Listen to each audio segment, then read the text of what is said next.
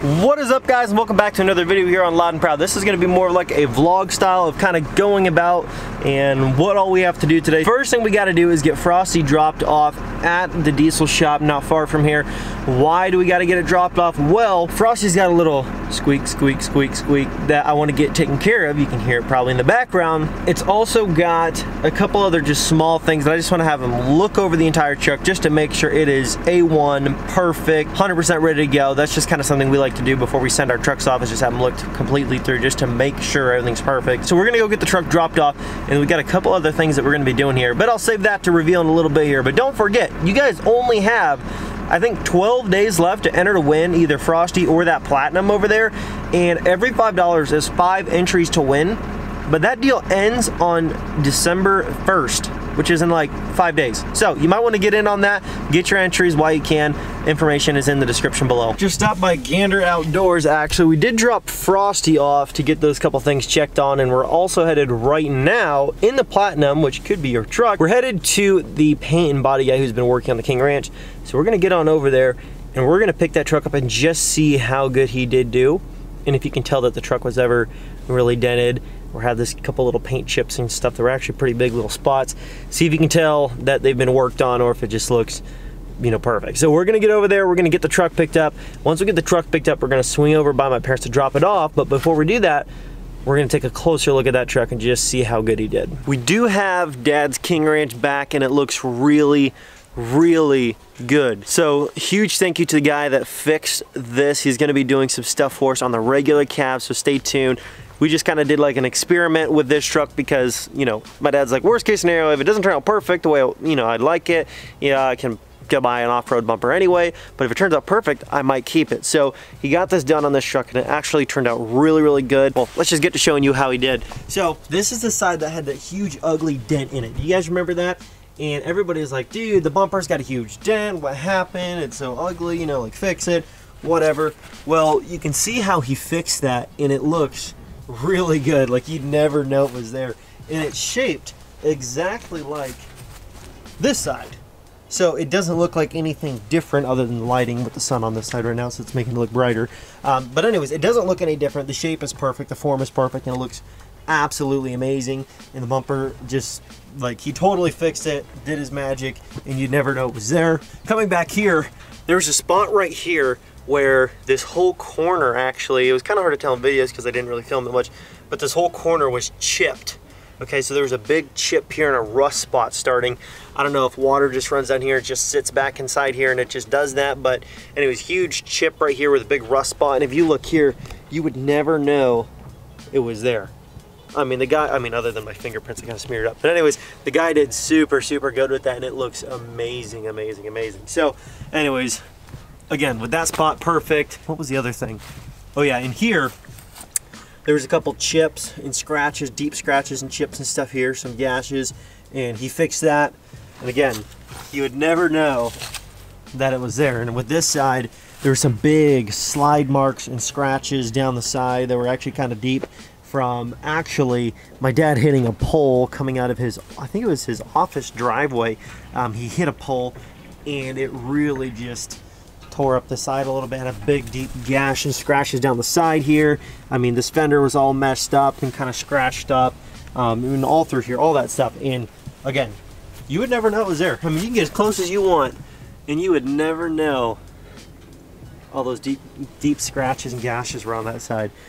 And so I mean, if you ask me, I'd give the guy a 10 out of 10. I mean, he did a really good job, and he fixed all the eyesores on the truck that kind of made it not as pleasurable to look at. He fixed that, and it just looks, it looks perfect again. I mean, it looks really good. I mean, obviously perfect because, you know, the truck still does have some small rock chips and stuff here and there, but he was just fixing all those big gashes and chips and dents and stuff that were just kind of like annoying and in the way. It looks really good. A part of the video that I thought I'd throw in here, because we're giving this truck away possibly, depending on, you know, whether or not the winner picks it. So I thought I would take this as an opportunity. Sorry, there's kind of like a little spot in the camera right here, you can see. It's from like a little chip. It looks like there's a chip in the lens. But anyway, so we're giving away this truck possibly if the winner picks this over the 5.9. So I kind of wanted to do a side-by-side and show you not just like aesthetics on the outside, like other than the decals on the window being different generations of Loud and Proud decals, there's really not any major differences. No, I'm totally messing with you, but in terms of this truck, obviously whole front clip completely different.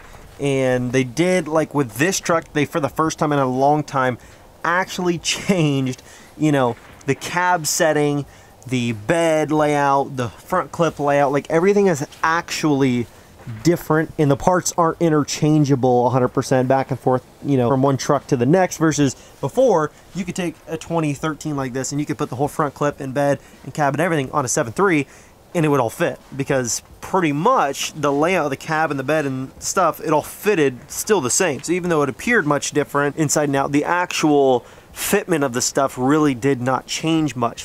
With this truck, everything is very, very different. Everything, they took a huge change of it, other than the engine itself. The engine had some updates with the turbo and some other small stuff, but like for the most part, that configuration itself did not really change. So when you come into the interior, obviously with this truck, you've got everything's updated, everything's different, everything's, you know, new, whatever. Seats are a little different, everything's a lot thinner. If you look in the back here, I just bought a hunting blind, but anyways, the seats are really thin. You see that? They're real small, real thin, real narrow.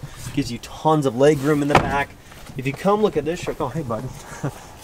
Horses were like right by my head. Anyways, if you come look at this truck on the inside, very different. Everything's big and beefy, thick, giant seats. I mean, everything's real big. I mean, you got all the, you know, hard plastic stuff. Steering wheel configuration's a little different. The dash is completely different. Obviously, it's a different year of truck. But I'm saying like a lot more plasticky stuff, a lot more just like hard plastics, which I get. You know, it is easier to clean hard plastics. For the most part though, just a lot more plastic. You come into the back seat,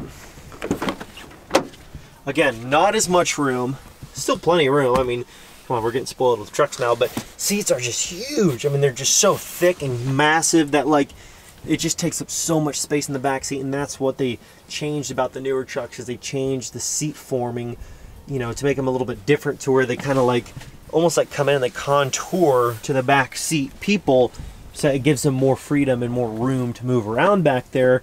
If they are like grown adult, you know, men or women, they can comfortably sit back there without feeling like, you know, their knees are in their face and it's just too tight. But in terms of that, those are the main differences between these two trucks. Is interior is a huge one. Just the complete body and, you know, shape of the bed and the fenders and the front clip and all that stuff. Not necessarily a bad thing, but just kind of showing you guys like the main differences. Everything about these trucks though is more like sharp, crisp edges and stuff like that, and squared off stuff, versus like this is more rounded. Like everything's more rounded. The front end's more rounded, the fenders are more rounded, you know, the body line's more rounded. Just everything's more rounded. I love them both a ton, but they are just different in those areas.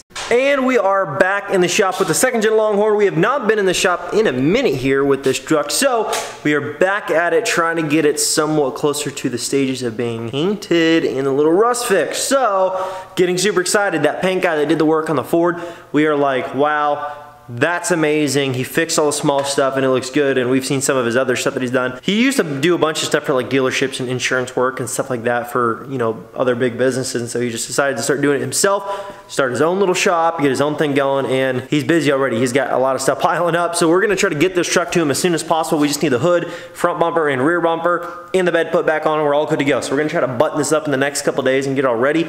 However, let's get this frame finished up, because although we want to get the bed on, we have to finish the frame here first, and I'm gonna get the bed put on probably tomorrow. So I've got the heater in here. We're gonna keep the shop at about 80 degrees, but what I'm gonna do is actually put like a protective enamel coating, like just like a flat black, and everything that I didn't chassis saver, which I just chassis savered a ton more and got the insides and all that stuff, everything that I did not chassis saver on the back half, I'm gonna be using this. And this is just to cover up like, you know, the leaves and just stuff like that, that like I don't want to put that heavy duty chassis saver on, just because it's going to be really hard to get in all the cracks and crevices, but I want to put something on that's still protective, and I've already sanded that down and a lot of other small areas, so I'm going to get to working on this, and we can finally get this back half of this frame all buttoned up and ready to go. Finally, we have the back half of this frame done.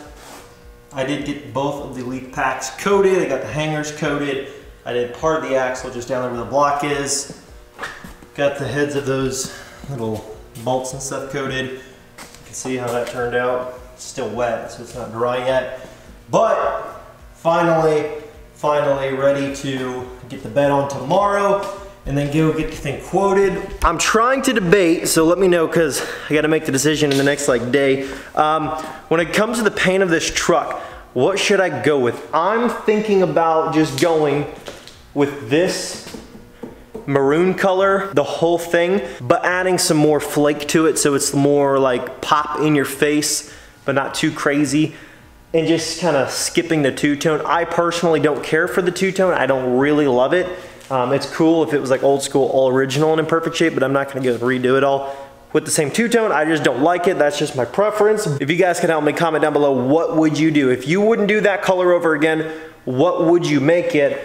The reason I'm thinking about going with that though is because it'll also save the guys some time with having to do door jams all over again, because the door jams and everything in the inner fenders and under the carpet and everything else is all that color already, so it wouldn't be like a huge, mix up down the road. If the truck ends up in somebody else's hands, everything is like done, the colors all match up, and everything is just good to go and will just look right and look good. So I don't know, let me know down in the comment section below what you guys think about that, but if you ask me, I think that's a pretty good idea. Anyways guys, thank you so much for watching. Hopefully you guys did enjoy this video. Please smash that thumbs up. Leave your comments down below. Do not forget to enter to win the 96.5 speed Frosty or 2017 F250 Platinum. Every $5 is 5 entries, but that deal ends in, I believe, 5 or 6 days by the time you see this video, and the overall giveaway ends on December 8th. So get in while you can. Time's running out. Thank you guys so much. Information in the description below. I'll catch you in the next video.